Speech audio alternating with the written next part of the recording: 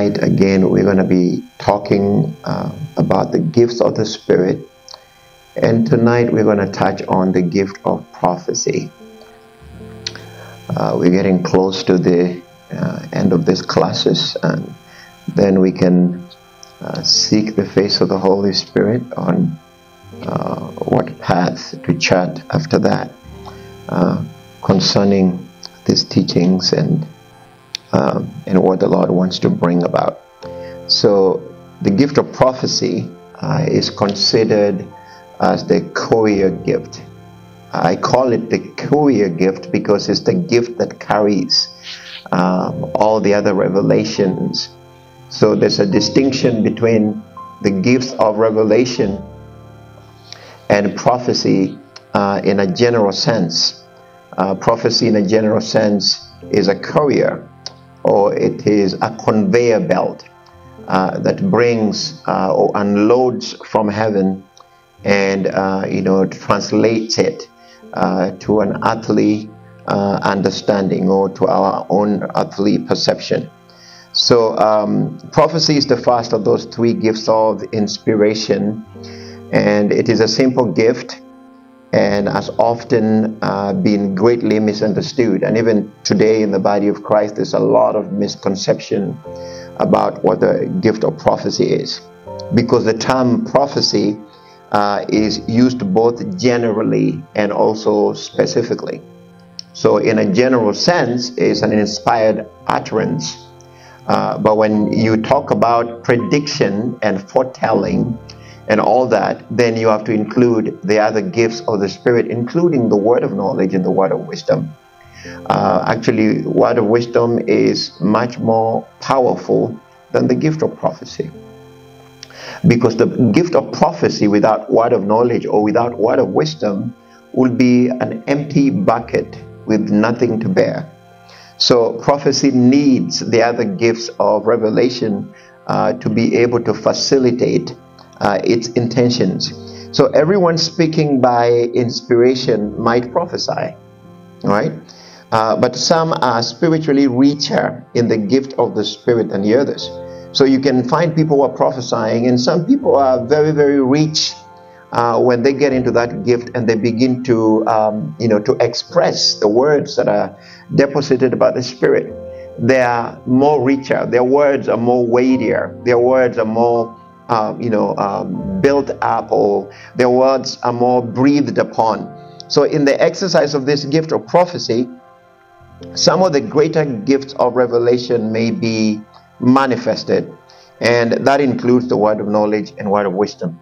So we need to know that when prophecy by itself in a general sense is being used, it's mainly for encouragement, edification, strengthening people, giving hope and encouragement.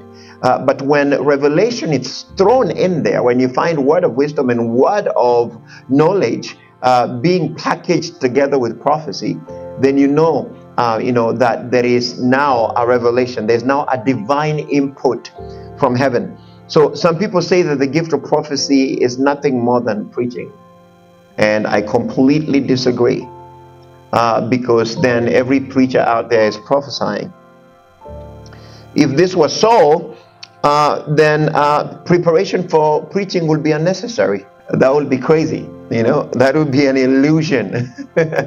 Preaching requires preparation. You have to prepare. The Holy Ghost may take your words and breathe upon them and send them in a different direction, but you still have to prepare. The Holy Spirit is able to take a yielded vessel and then speak through their mouth, but there has to be preparation. So for people to say, everybody that's preaching is prophesying, that's a lie, because then we don't need to prepare then. Just show up next time with no preparation and trust the Holy Ghost to speak through you.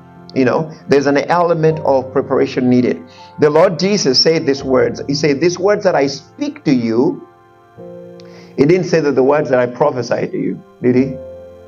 He said, "These words that I speak." So there's a distinction between speaking and teaching And prophesying, he could have said, these words I prophesy to you, they are full of life, But he said, these words that I speak to you, not the word I prophesy unto you, but the words that I speak to you, they are spirit and they are life.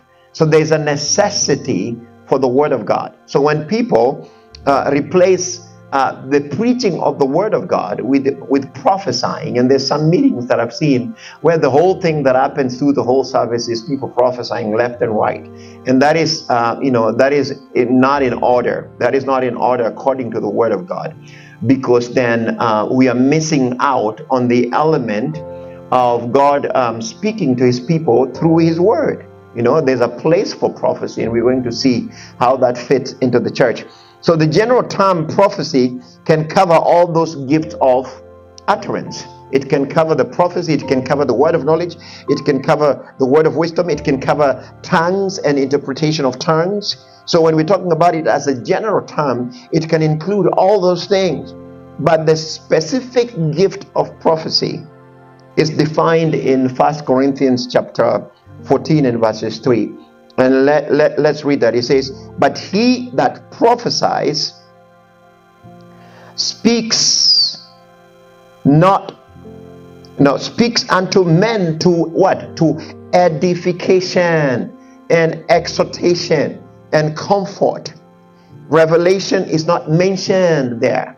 So that's what I was trying to explain, that you don't see there that they're mentioning revelation. The only thing you see that he that prophesies speaketh unto men for what? For edification, for exhortation, and for comfort. So if someone comes to you, walks to you and says they have a word of God for you, and then the word that proceeds from their mouth is full of edification, is full of exhortation, is full of comfort, it is not prophesying, but it's prophecy in its specific sense. It doesn't include any revelation. But if somebody prophesies over your life, but you find revelation in what they're prophesying, there's something that reveals contents of your heart. There's something that reveals things that are beyond comprehension to the carnal mind. There is something that is revealed that was not known, or something that startles people. At that moment, a revelation has come through that prophetic gift. So 1 Corinthians chapter 14 verse 6 says, what shall I profit to you? I shall speak to you either in revelation, or in knowledge, or by prophesying, or by doctrine. So we see the diversity. When we meet in the church, when we meet for meetings, God wants us to have all these things expressed, not just prophecy, but he's saying he wants us to be able to do what? To have revelation. He wants us to be able to have what? He wants us to be able to have knowledge, impartation of the word. And he also wants us to be able to have prophecy. But he also wants us to be able, stick to the doctrine of the word of God. So in this verse that we are talking about here, revelation and prophecy are given as separate and distinct from each other. He would have not mentioned them here this way if they were not separate. So we see in 1 Corinthians 14:6 that revelation and prophecy are separate and they're distinct from each other, so that the simple gift of prophecy does not contain revelation. A lot of people think that when you're prophesying, then it's revealed. No. I've had people who prophesy scriptures. Does it make them prophecy? I've read people who are prophesying while what they're quoting is basically Psalms. The Lord is your strength, or they're quoting Psalms 23, the Lord is my shepherd. The Lord is your shepherd, you shall not want. He leadeth you in green pastures. That's not prophecy. There's no revelation, because that's already a revealed word. So there's no prophecy there. Okay? It has to be something that is divine. It has to be something supernatural that is contained within that expression of that gift. So I have also had people who utter under the anointing of the Holy Spirit, sensible sequence of words, and they have termed it as prophecy, right? Because prophecy sounds like rhyming or poetic, Prophecy is a poetic language. In the schools of the prophets in the Bible, prophets were taught how to speak poetically. So that was one of the lessons in the prophetic school in the Old Testament. They had to learn poetry of words. They had to know how to express themselves in words. And sometimes, I have heard people who use vocabulary. All right, you can use vocabularies in sequence, and there may be big words. It doesn't make it prophecy. Just because they're sounding nicely and they're in sequence and they're rhyming doesn't make it prophecy. Even if you add an ecstatic spirit on it and you become emotional and you're crying tears, doesn't make it prophecy either. Why? Because there's no revelation in it. Okay? It may be aligning with scripture. And so we can term it as prophecy in a specific sense, but not prophecy with revelation.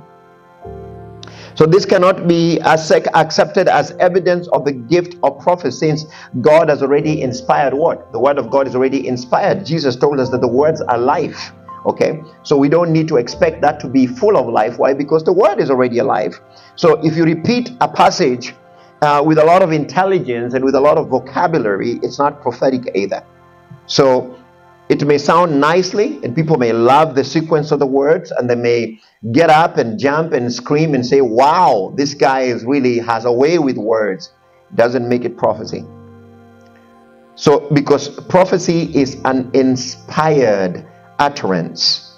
It's fresh, it's pure, and it's from the eternal spiritual source. So it's not just something that came from, hey, I have studied a lot of dictionaries, and so I can speak well, eloquently, and then I arrange words in a way that they will sound like, God is really speaking something great, but it's all proceeding from my natural talents and abilities.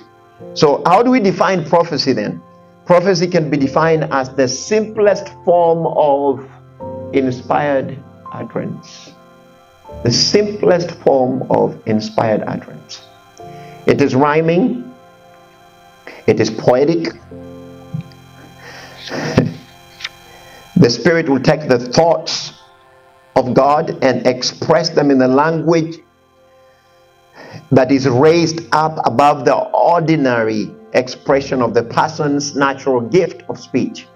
So you can tell when that person is speaking that the way they are speaking, there's no way. You know them. Maybe they stutter. Maybe they stammer. Maybe they never speak smoothly.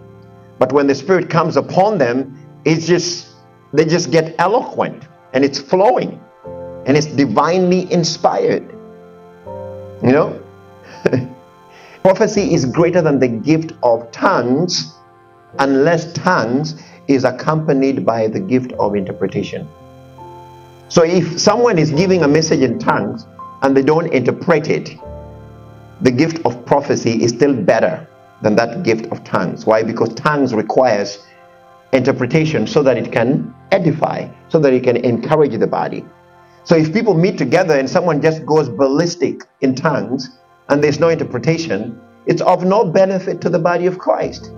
Okay? And I've seen situations where someone gave the message in tongues, but there was no interpreter, so everybody left the church.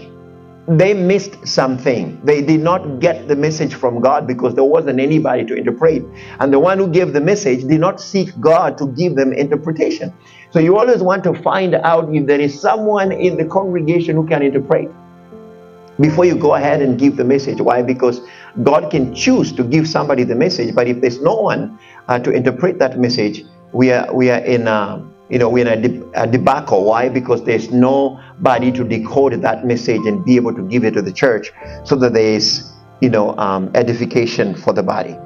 So also, we might regard prophecy as equal to speaking with tongues with interpretation.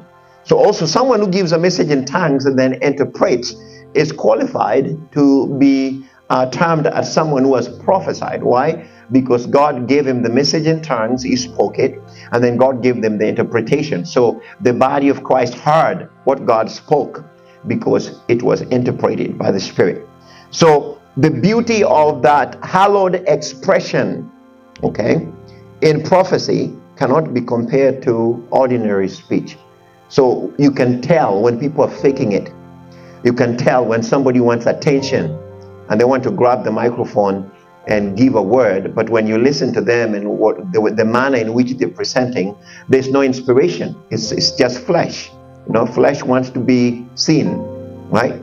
But when someone is in the spirit, when they take that microphone, they may start quietly, right? Okay. Then you present your template of your spirit to God, and then God begins to drop things into that template. God begins to illuminate things in the spirit, and you begin to see pictures, flashes of words, in front of your face, and before you know it, you're revealing things, content of hearts that nobody has divulged before. Why? Because the spirit is involved in exposing. Scripture says no man knows the spirit of man except for the spirit of man, and nobody knows the spirit of God except for the spirit of God. And when you fuse the spirit of God and the spirit of man, boom, you have an explosion of supernatural knowledge being expressed through the spirit, through a yielded vessel. Then you can tell there's an element of word of knowledge there. There's an element of word of wisdom. Definitely God has spoken to me. Why? Because there's no way that person could have known that. But we have to also be careful, because diviners can do the same thing, right? Diviners and familiar spirits and seducing spirits and python spirit can also do that. Divination spirit can do that. Sorcerers and wizards and mediums can also do that. So we cannot say anybody that is telling people's futures or people's past, or anybody that can tell about your life is flowing from God. No. Who is the source of the spirit in them? Is the source the Holy Spirit of God, or is this a different spirit?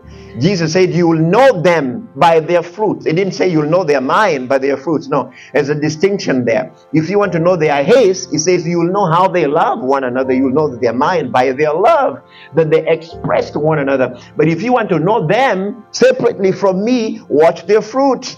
Okay, so you can't have the fruit of God and mix it with the fruit of devil. It doesn't make sense. There's not going to be a salty water flowing from a fresh river. It's never going to happen.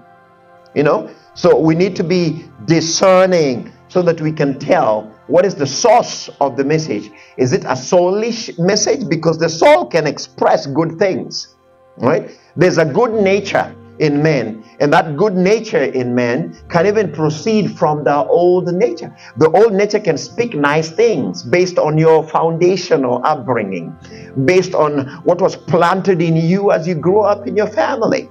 And that can be deceptive, because it can play in, the human spirit, okay, that is the human spirit that is not completely yielded, can be soiled by the soul or by the natural man, and natural good words can flow from people's mouth, and it can be perceived as from the spirit, yet not from the spirit. So we have to know. When it's the spirit, you will know. When it's not the spirit, your spirit will start wrestling with that word. Your spirit will go back and forth. Your spirit will be doing somersaults. Your spirit will be flipping up and down. Why? Because something is not just right somewhere. So how do we use prophecy? Prophecy was used in the book of Lamentation, right? Remember Jeremiah? Jeremiah used a lot of lamentation. Remember Jeremiah was a witness to the siege of the city of Jerusalem that began in the 589 BC and concluded with the destruction in 586 BC. And he had to deal with the unfaithfulness of God's people. And not just God's people, but it was unfaithfulness of everybody, from the kings, the princesses, the priests, and the prophets. They were all unfaithful to God. And they still came to the temple. Does that sound like today? They were all unfaithful. They were doing all kind of wrong things, but they were still coming to the temple and offering their sacrifices. They were still coming to the temple and offering their money. They were still coming to the temple and lifting their hands up to God, even though God says, lift holy hands unto me, not filthy hands. But people were still coming and lifting hands and offering sacrifices and calling the name of the Lord. But they failed to acknowledge the rulership of God in their lives. There was no God in their lives. There was no expression. There was no identity. There was no signature of God in their lives. And Jeremiah had to lament against them. So when you're in a prophetic ministry, you'll find yourself sometimes lamenting against the sins of the people. I want you to understand that when you're a prophet or you're moving in the gift of prophecy, God will take the burdens of his heart and upload them upon you. That's why prophets are weepy people, or crying people, wailing people. Why? Because there's always something that grieves his heart. And when that happens, God finds people that he can express himself through, people who feel what he feels. People who tarry with him for an hour. People who spend time with him to sense what he's sensing and feel what he's feeling. And prophetic people are yielded. Intercessors and prophets are people that God can trust to cry with him, to sense the burdens of his heart. So Jeremiah was lamenting in Jeremiah chapter 7 from verses 1 to 11. Prophecy was also used in the Song of Moses when they crossed the Red Sea. There's at least 3 songs that Moses wrote, but the one that was sung at the Red Sea is important in Exodus chapter 15. Okay, another one is recorded in Psalms 90, and the other one was written in the last days of Moses' life in Deuteronomy 32. And we can see on that song, after they crossed the Red Sea, is using lamentation, or is using a song as a prophetic instrument to express gratefulness of what God has done. My heart rejoices in the Lord. In the Lord my horn is lifted high. My mouth boasts over my enemies. For I delight in your deliverance. There is no one holy like the Lord. There is no one besides you. There is no rock like our God. Okay. Isaiah 12. We also see Isaiah using similar words. The Lord is my strength and my song. These are prophetic words used in songs. The prayer of Habakkuk, also in Habakkuk chapter 3 from verses 1 to 16, is another type of prophetic expression. So this type of prayer differs from the nominal or the normal prayers that we are used to, because this prayer is under the what? Is under the unction of the Spirit, and it does not originate in the mind, of the speaker. This prayer is proceeding from your heart. And I think it's a high time the church learns how to pray from the spiritual point, where you wait to express words that are flowing from your spirit. Once it starts dripping like a tap or like a faucet, and it keeps dripping and dripping, it doesn't stop. It just flows out of you, and it's just measure after measure after measure. Why? Because you are yielding that template to the Spirit so that he can be able to speak with you. Prophecy is anointed speaking, and that's another way of defining prophecy. Prophecy is anointed speaking. You can speak naturally, but when your speaking is anointed, it could be prophecy, because then it will have the element of revelation in it. So the Spirit gives utterance. You don't initiate utterance. Even at Pentecost, nobody initiated utterance. It says, and the Holy Spirit came upon them, and he gave them utterance, and they began to speak in other tongues. Today in the church, we are teaching people how to speak in their natural dialects, and we are telling them to repeat ma, ma, ma, ma, ba, ba, ba. It's like the sheep thing, the sheep go ba.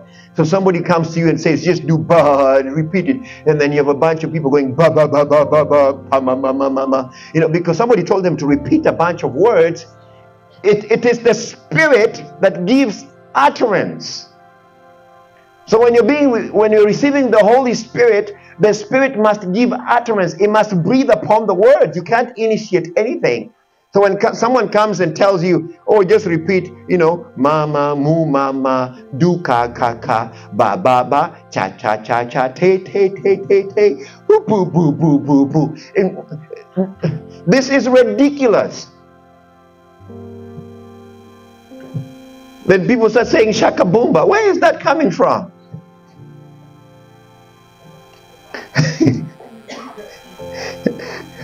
You can't initiate it. God has to produce it. There has to be an utterance. Okay? It has to be breathed upon. God has to breathe upon it. It's an anointed speech. Okay? Spirit gives utterance. The poetic gift is also the expression of natural talent, and it requires thought. It requires imagination. It requires composition, and it's always improved on. Anybody who writes poem, you have to improve on it. You come up with a draft piece, and then you go over the draft, and then you add some words there. Okay, it needs to be also written in rhyme, so that requires you thinking of a rhyming words. Okay, but when it comes to the spiritual eloquence, you have no time to plot. You have no time to scheme.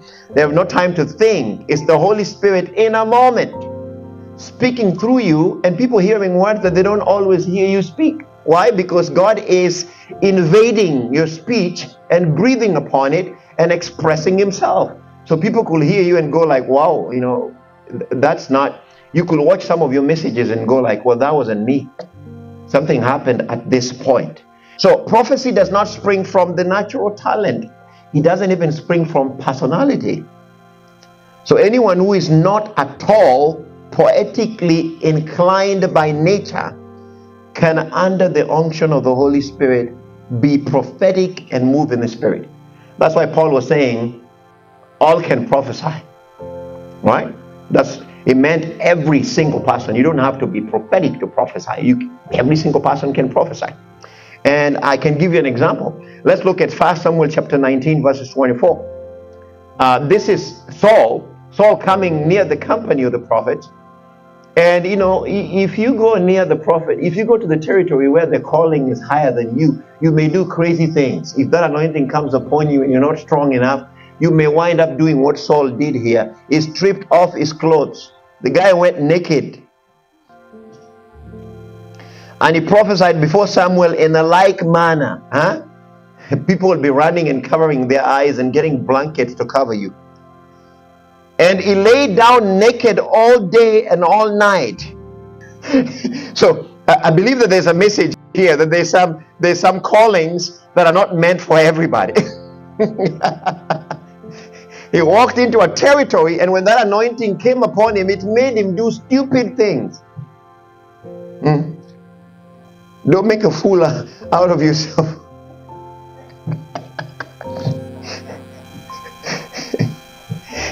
Huh?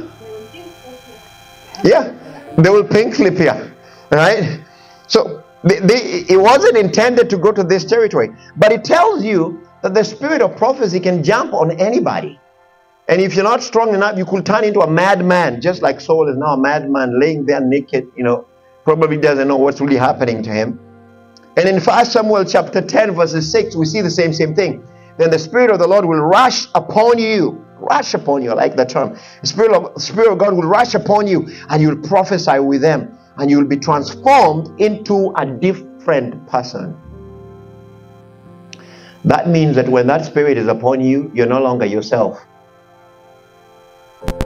Now, let's give distinction of the prophecy that we see today. Because I will tell you this, some of the prophecies that we see today in the church is not the one where the Spirit takes over you and you're turned into somebody else. Because most people are still themselves when they prophesy. When the Holy Ghost comes upon you and He has taken over your speech, people can tell. People can tell there's a change. Your emotions change. You begin to be sensitive to what the Spirit of God wants. It's like you're laser focused upon what the Spirit of God wants. So you're turned into a person. In the normal, real sense, people don't see you like that. But when you're in that anointing, they can tell something is different. Something is different on that person today. Why?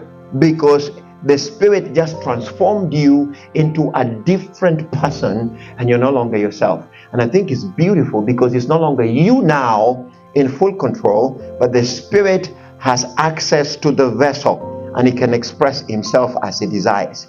And when the Spirit is done, He backs away. So then the prophet is within limit to control himself. Otherwise you wind up in the flesh, and then you start exaggerating.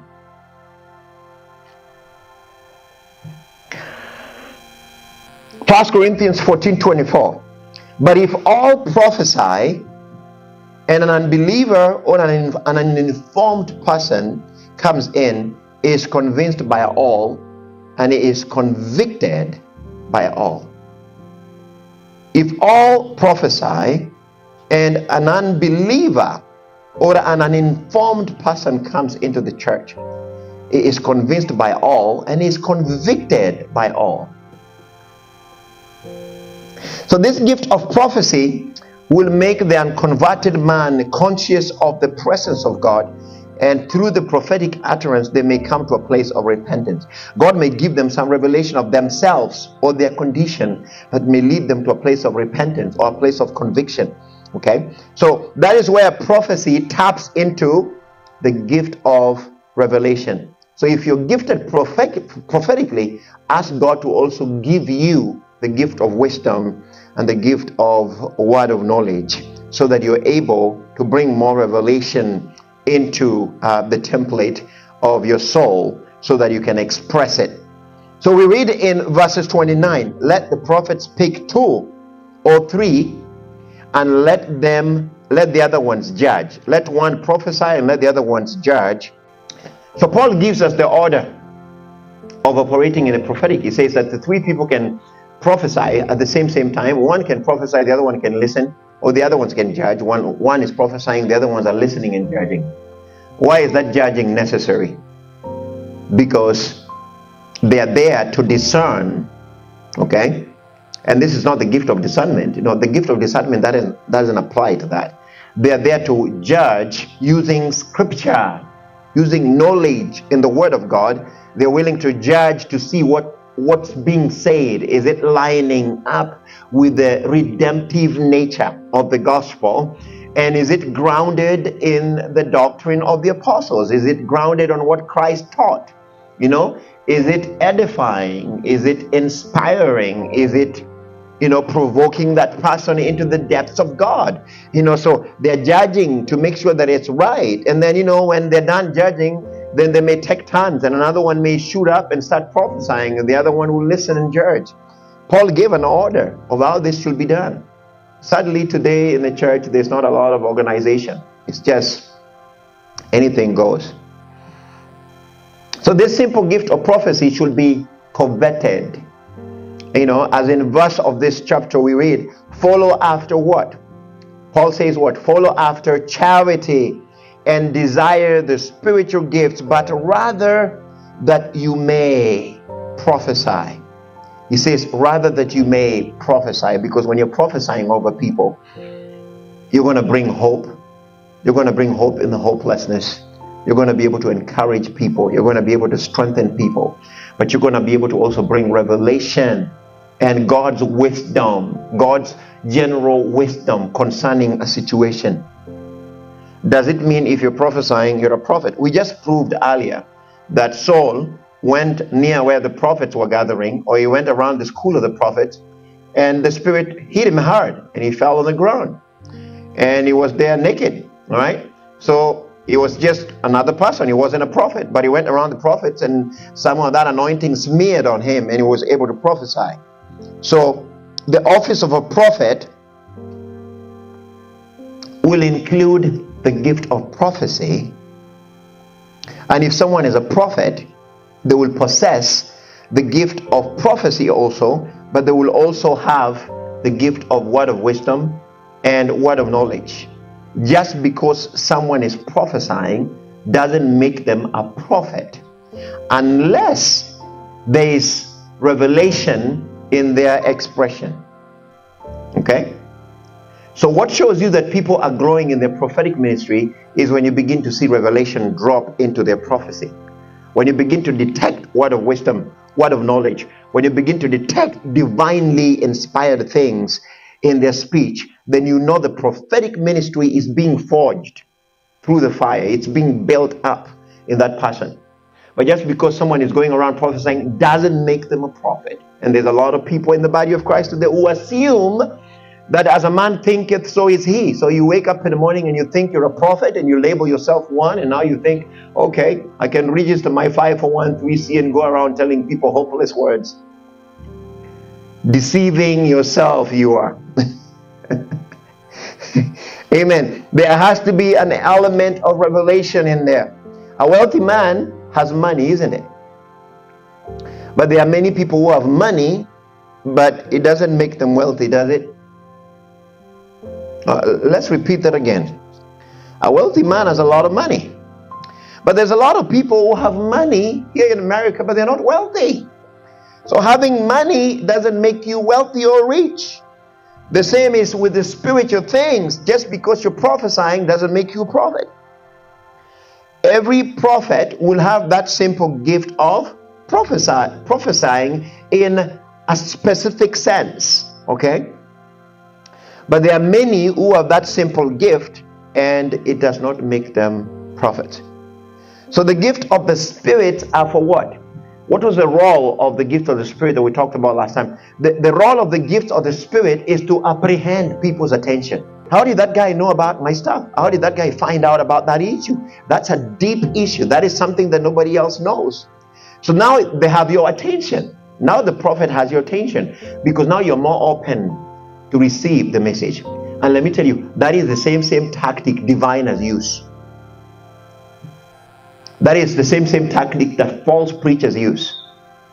When someone tells you that they have a prophetic word for you, but they will give you one today and they will wait a few months to give you the other one, that is manipulation and control and witchcraft.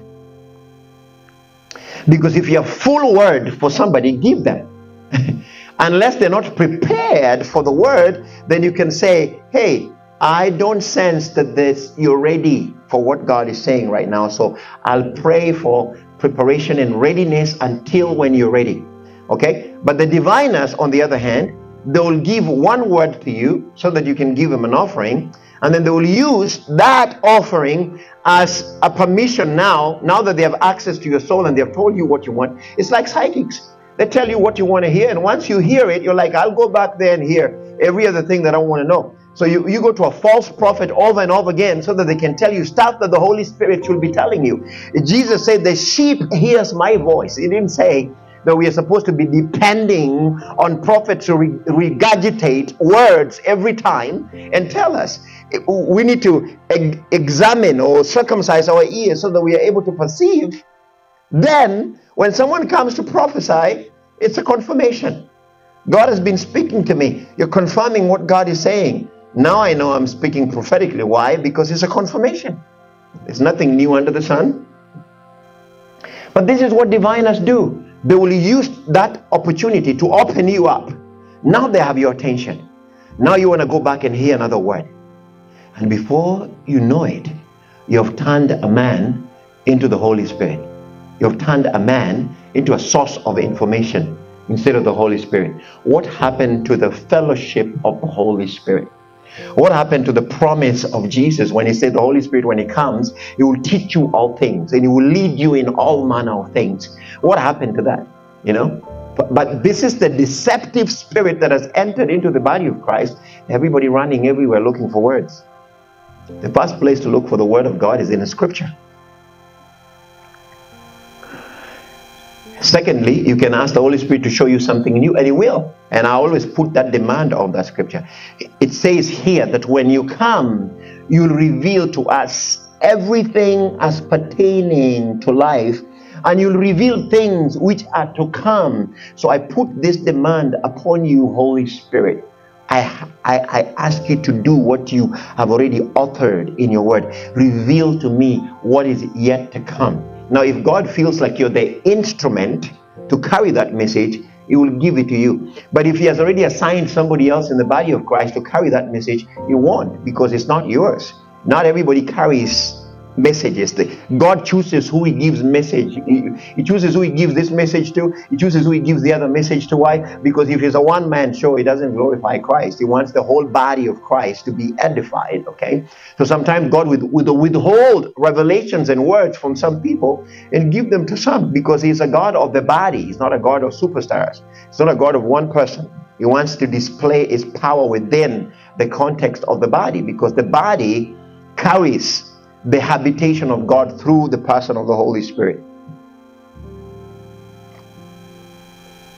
So the gifts of the Spirit can capture people's attention, but salvation takes place by preaching the word of God. Because you need conviction. For someone to come to the Lord, you don't need prophecy, unless prophecy has revelation, and the revelation leads to repentance. But before even repentance comes, you will still have to preach the word. So you see the combination of how this work is that you will walk to someone and God will open up a prophetic gift to bring divine wisdom or divine knowledge of God as pertaining to a situation in that person's life.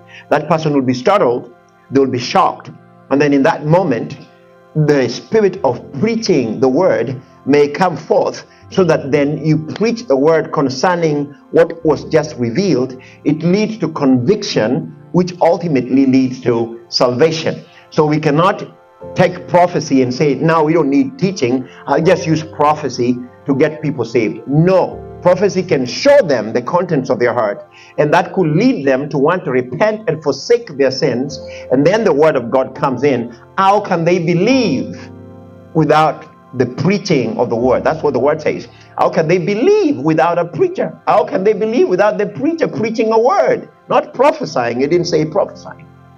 So people nowadays take one element of this gift and they brand it, and they forsake all the other implementations of the gift. And no wonder we have so much confusion when it comes to the gifts of the Spirit. So you could be convicted by a prophet's utterance that may lead to the preaching of the word and ultimately salvation of your soul. The gifts of God are given for signs and wonders. To do what? To arrest people. So God used what? The burning bush to arrest Moses' attention. So Moses was mesmerized in that moment because this bush was burning out of nowhere. It was burning without being consumed. And when he turned around to look at it, then God spoke. God got his attention. So God can use the gifts of the Spirit to get your attention. But there's a difference between the office of a prophet and that simple gift of prophecy. The office is greater than the gift. There is a great difference between a prophet's office and that gift of prophecy. So let's talk a little bit about a prophet. So a prophet is the one who has the gift of revelations, the word of wisdom, the word of knowledge, or the discerning of the Spirit. Most people who are walking in the prophetic ministry will have a combination of all those three. Why? Because God needs them in the prophetic office to be able to correct things, detect things, uproot things, destroy things. And also, prophets tend to have the gift of faith also, because they will be forced to oppose different opinions and deal with the difficult circumstances that require survival, or that requires their life will be at stake, okay? That will require their head to be on the chop block. It may require them to be arrested or to be persecuted. So God will give them the gift of faith so that they can stand the persecution, so that they can resist there's always an easy way out, to quit. We talked about Elijah last time, how Elijah quickly, coming from a victorious place of slaying all the prophets of Baal, and he finds himself running from Jezebel, even though Jezebel was a skinny woman who was, not a challenge to him. Elijah took off running. Why? Because Jezebel said, I'm going to do with you exactly what you've done with the false prophet. And fear came upon him and he took off running. So we can see that it's very easy sometimes for people in the prophetic ministry to be vulnerable, and you'll need faith to be able to stand against the impossible things. So in the simple gift of prophecy, there's no revelation. There's inspiration in that utterance, but there's no revelation. If someone is a prophet, then they're using that simple gift as a conveyor or as a courier that carries the grace of God and pours forth. So it's possible that one or more those more gifts of revelation could be functioning in conjunction with a prophetic gift if someone is in a prophetic office. So if someone is a prophet, there will be revelation, and there will be also it will be conveyed by preaching and prophesying sometimes. So the prophet may give his revelations by repeating them in an ordinary conversation, or by prophesying them under the unctions of the Spirit. And I've had situations where I'm speaking to someone, but unbeknownst to me, the words that I'm speaking are actually prophecy, and they're being revealed. They are things that the Holy Spirit is revealing. My tongue is yielded in that moment to the Spirit. So the Spirit is using it to express himself. So the person may be listening to you, and within 2 or 3 minutes, they break down and they're crying. And when you ask them what's going on, it's this thing that you say. It's always, it's this thing that you say here. That means that what they're saying, that thing that you say did not originate. They didn't expect it. It was unbeknownst to you. So the Spirit is beginning. And sometimes it happens without even you being aware. It depends on the level of yieldedness and the level of surrender. The Holy Spirit will just begin to speak through you. And you open your mouth and you start rambling. And before you know it, you're speaking mysteries in the Spirit. A prophet will generally be a preacher and a teacher, except that what? He will have a greater authority, in his office, that will flow from that office when it comes to revelation or when it comes to expounding the Word of God. So if a person who does not possess any of the gifts of revelation was to prophesy, and a genuine revelation came forth from that prophecy, it will prove that he has received it from God, and that at that time it was exercising the simple gift of prophecy, but then God chose to drop that revelation in there. It may also be a sign that God will do it again. That means that there is a potential in him to grow into the prophetic office. So, and that is the same thing, with someone who is exercising, it's the same way. If a person has never exercised the gift of healing, and they might find themselves being used by God on some specific occasion to bring forth the gift of healing or to lay hands on someone to be healed, it doesn't mean that God has given them the gift of healing. It just means that in that moment they were yielded enough as an instrument, and God expressed himself through them. Right? The best gift out of the gifts of revelation is the word of wisdom. Right? Many people run to prophecy, but word of wisdom is the greatest. Okay? And many people think that this is natural wisdom. So they think that if I've gone to school and I have a lot of knowledge and a lot of educational knowledge, head knowledge could lead to a shrunken soul. You could have a head full of knowledge, a head packed by knowledge, but a soul that is malnourished and shrunken in the spirit. So head knowledge does not validate, or it doesn't authenticate someone as having the gift of wisdom.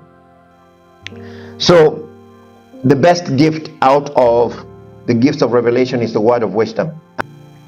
The word of wisdom gives what? It gives revelation of the divine mind of God. That's why it is important. Because if our prophecy does not include the divine mind of God, we are in serious trouble. Because everything that we are saying should not have a "thus says the Lord" on it.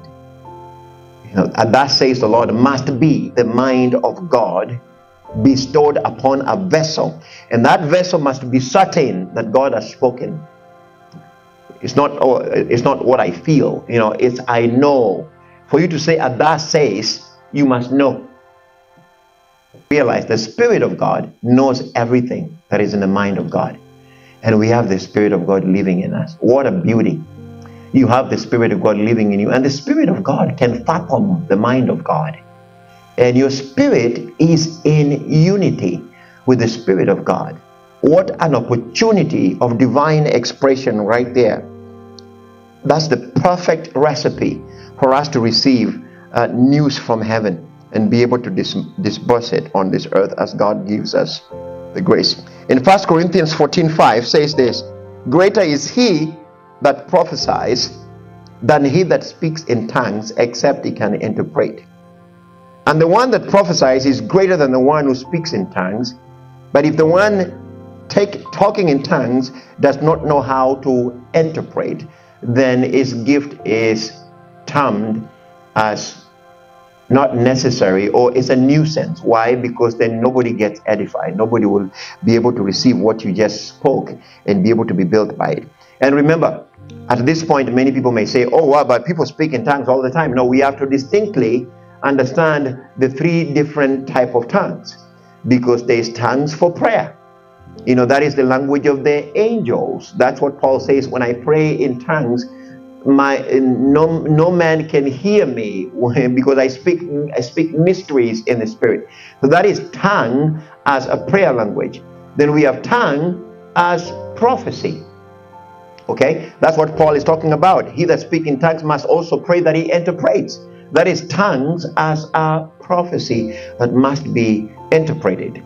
And then we also have tongue to speak in diversity of languages, where you can go to China and you're still speaking in tongues, but immediately God takes your tongues and changes, or there's a miracle that takes place in your tongues, and your tongues change and you begin to speak in diversity of languages, and the hearers that are hearing you will be able to hear you clearly, plainly, in their natural, exotic languages. That is a good example of tongue as a diversity of languages. We have tongue as a language of prayer, and then we have tongue as a prophetic instrument for God to speak and for the people who are able to interpret it. So there should not be any confusion about these three tongues of expression and the difference between the prophetic tongue as we or the gift of tongues as we are talking about. Now, the gift of tongues also manifested on the day of Pentecost, because inside the upper room they were already filled with the Spirit and they were speaking in tongues. That was the prayer language. It was already inside the upper room. The prayer language was already taking place. But when they came outside and they began to now speak in a new language, that language was different, because we're told they heard them in their own languages.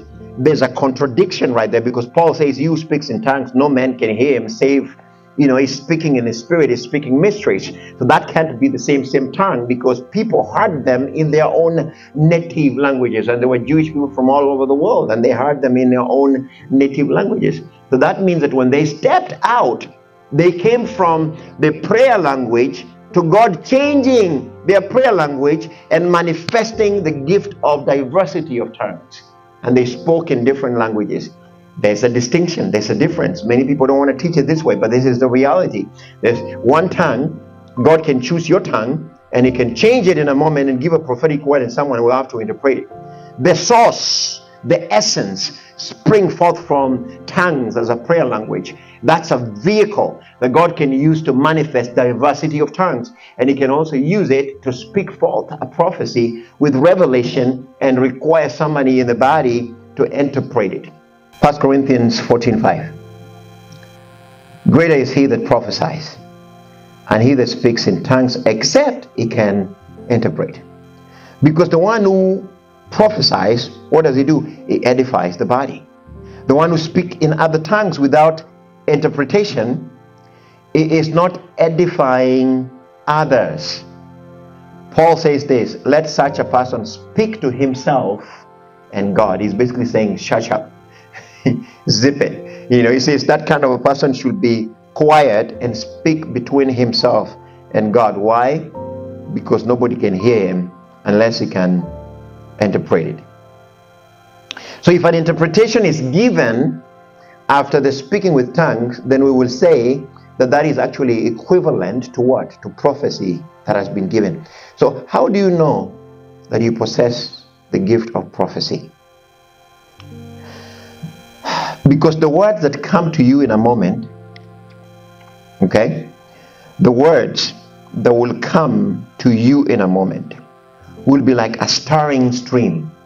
It will be like a bubbling brook.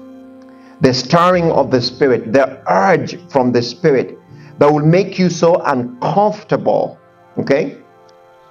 And it will compel you to speak or to produce utterance. You will have an inward witness that is unshakable. You'll find yourself getting up from your chair, even if you're unwilling to get up. You'll find yourself getting up.